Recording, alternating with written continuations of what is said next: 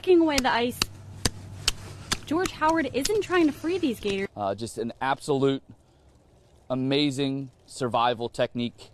He's just trying to give them a little more room to relax. I mean, these guys are die-hard, just amazing survivors, and this is just one more example of that. The park has 12 gators rescued from captivity, now hibernating in the ice. He says they lower their body temperature and metabolism underwater to survive. And Howard admits when he first came to check on the gators after it snowed, he didn't realize it was their snouts sticking out of the water. And I looked around and I was like, what is that poking up out of the water? They almost look like sight. Made sense immediately why they were doing it. And with the ice melting away today, this week looks much better, buddy.